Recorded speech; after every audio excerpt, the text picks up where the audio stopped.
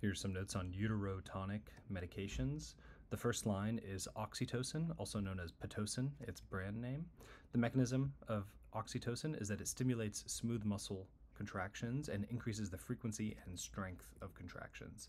It's used as first-line prophylaxis for uterine atony, especially after C-sections. Some side effects: oxytocin can cause hypotension, tachycardia, coronary vasoconstriction, and myocardial ischemia. Second line would be Methylergonovine, also called Methergine more commonly, its brand name. Mechanism is direct stimulation of the uterine smooth muscle via alpha-adrenergic activity. It's used as second-line treatment for refractory uterine atony. Side effects are severe hypertension, vasoconstriction, and coronary vasospasm. So some contraindications are hypertensive disorders, such as preeclampsia in the pregnancy. This requires careful blood pressure monitoring and may need vasodilator therapy if severe hypertension occurs.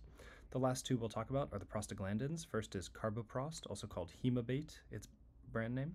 Mechanism is Prostaglandin F2α analog, causing uterine contractions. It's used for the treatment of refractory postpartum hemorrhage.